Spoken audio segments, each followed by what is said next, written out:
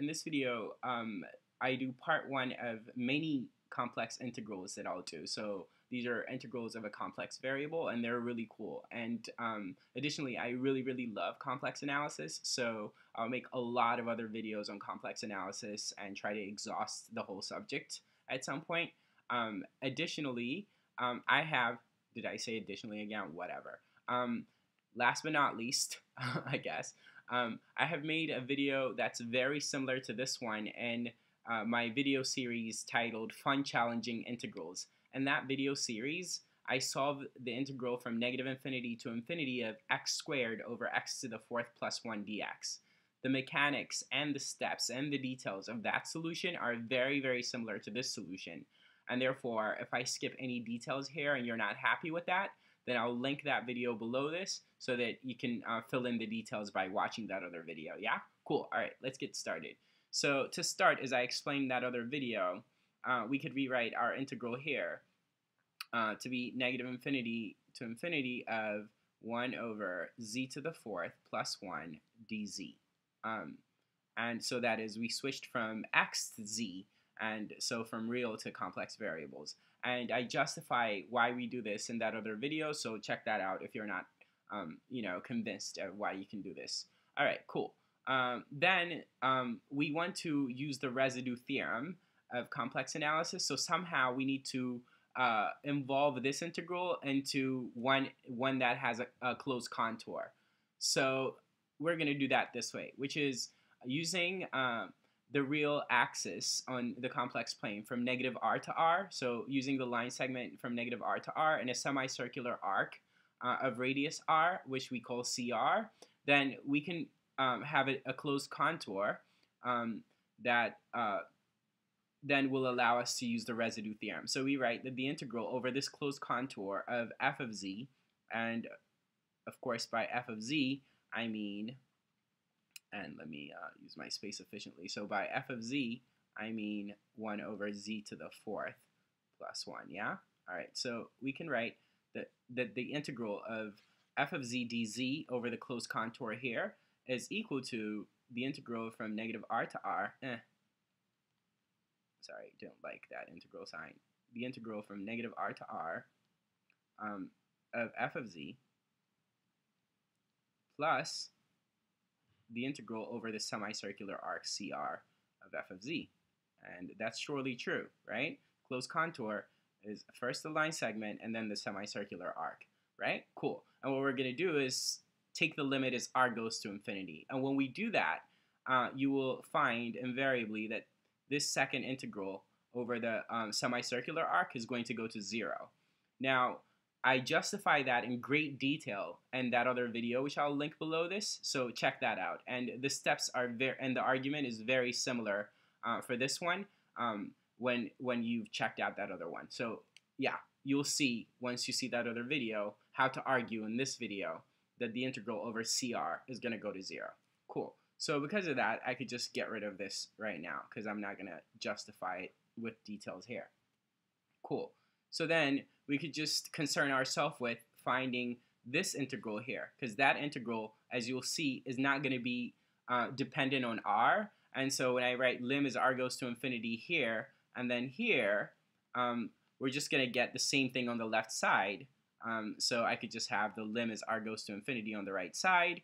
And once I do that, you see that the integral we're seeking, this is just that. Yeah? All right, so let's just figure out what this will have to be. Well, by the residue theorem, we know that the integral over a closed contour of a certain function, f of z, is going to be 2 pi I times the sum from j equals 1 to n of aj, where aj is the residue of the function f of z at the singularity zj. Okay, cool. Now, this will mean that we need to find our singularities. So first, let me move these guys up. So this guy here, and this guy here, yeah? And we will have two singularities and therefore two residues. So we'll have A1 and A2. So we're going to need A1 plus A2 for this part, right? But we also have to multiply by 2 pi I once we add the residues. So notice that n is going to be 2 is what I'm saying. Yeah? Okay, and let me divide this up here. Yeah. Okay, cool. So let's find the residues one at a time, but before we can find them in tandem. But first let's find our singularities. Our singularities are going to be where the denominator of our function f of z is going to be 0. Well, that will mean we need to know where z to the 4th plus 1 is equal to 0. Again, I do give you a little bit more detail in that other video, but you should know how to do this. And z to the 4th plus 1 will equal 0 if z equals e to the pi over 4 plus pi over 2n all times I for n equals 0, 1, 2, and 3. Now, so we're saying this has 4 singularities, but we're only interested in 2 of them corresponding to n equals 0 and n equals 1 because those are the only ones that will be enclosed by our contour. Yeah? Cool. So we have z1 equaling e to the I times pi over 4, and then we'll have z2 equaling e to the I times 3 pi over 4. Those are the 2 singularities of interest here. And again, that's because those are the only ones that our contour encloses. Cool. All right, so for these two ZJs, right, we need to find their corresponding, we need to find their corresponding residues. And while there are different techniques for finding residues, for the specific case where you have a rational function, f of z, which we can call n of z over d of z, if it's so that the degree of d of z minus the degree of n of z is greater or equal to 2, then you could do the following, which is that the residue, well, I could just say aj, because that's a residue. So the residue at zj is simply going to be n of zj divided by d prime of zj. In this specific case, again, where the degree of d is minus the degree of n is greater or equal to 2. Yeah? Okay, cool. And of course, you also need to have a rational function. All right, so we're going to use this to calculate the residues, is what I'm telling you. All right, so let's, I guess, write that right there, or put it right there so we can reference it. But these guys, we could just take mental note. All right. Now, so then that would mean A1 plus A2, and I'd already written them, so let's slide it down. So A1 plus A2 is going to equal, well, notice that n of z divided by d prime of z is going to say 1 over 4z cubed, right? This will have to be true for that, right? Okay, so then we'll have A1 plus A2 is, well, I could get rid of this. It's going to be 1 over 4 times z1 cubed plus 1 over 4 times z2 cubed. And notice that I could just factor out a 1/4, and I'm going to do that. And then we'll have 1 over 4 times 1 over z1 cubed, but that's going to say 1 over z1 is right here. So 1 over z1 cubed is going to say 1 over e to the I times 3 pi over 4, right? After we cube it. That's tiny writing, but I hope you can see. I think you can see. Plus 1 over, and then it's going to be e to the I times 9 pi over 4. Okay, cool. Now, we don't just add the residues. We have to also multiply them by 2 pi I, right? Right here? Yeah? Okay. Right here? Okay, so since we have to multiply the sum of the residues by 2 pi I, let's do that right now. Well, so that would mean 2 pi I in front of here, and that would mean 2 pi I over here. And when we do that, we're going to get, well, this 2 here is going to cancel that 4 and turn it into a 2. And then we'll have the pi, but then we also will have, well, so we could just put the pi right here. So pi over 2, and so get rid of the pi. But then remember, multiplying by I is same thing as rotating by 90 degrees, right? 90 degrees counterclockwise. And so to see that, first let's rewrite this with the exponent in the numerator. So it's 1 over e to the I times 3 pi over 4, which we can write as 1, well, not 1 over, we're putting it upstairs, so e to the negative I times 3 pi over 4. And then similarly, we can write this fella as e to the negative 9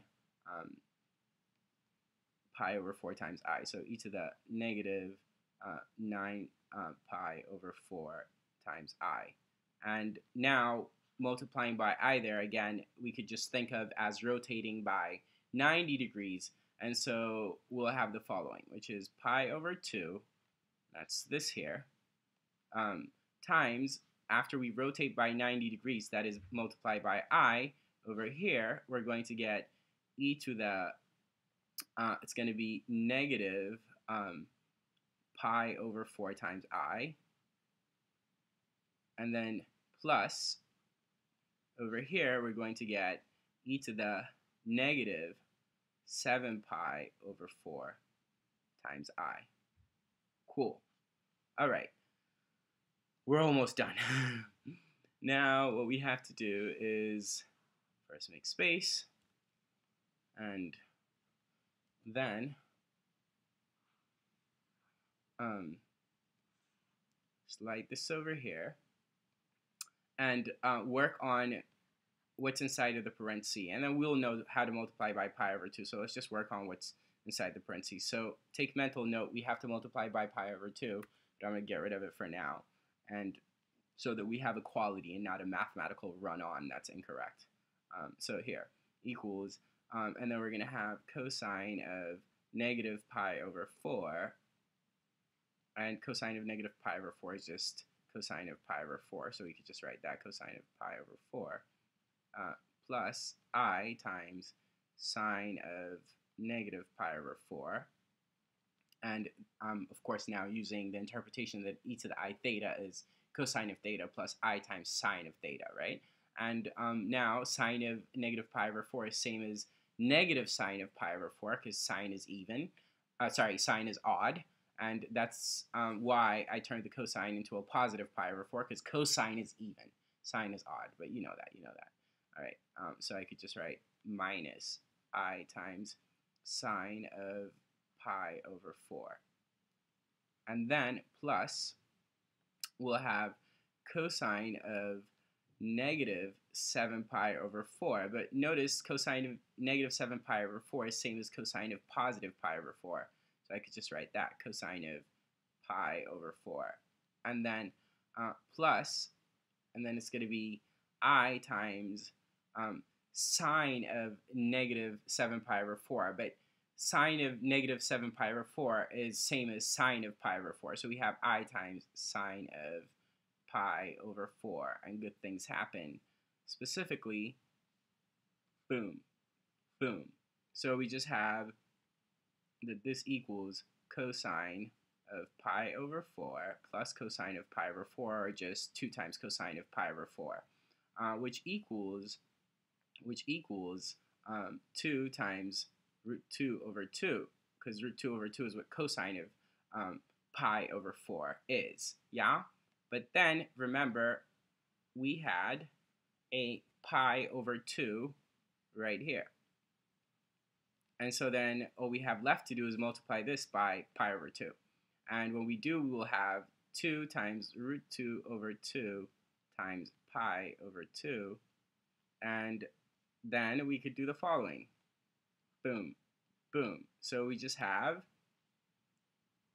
pi times root 2 over 2, our final answer. So our final answer, which I'll write bigger, is pi times root 2 all over 2. Now, I don't know if I've said this, but if your question is to go from 0 to infinity, notice that because this function is even, it's just half of our answer. Our answer is from negative infinity to infinity. But because our function f of z is even, if you were looking to do from 0 to infinity, you'll just have to take half of this answer.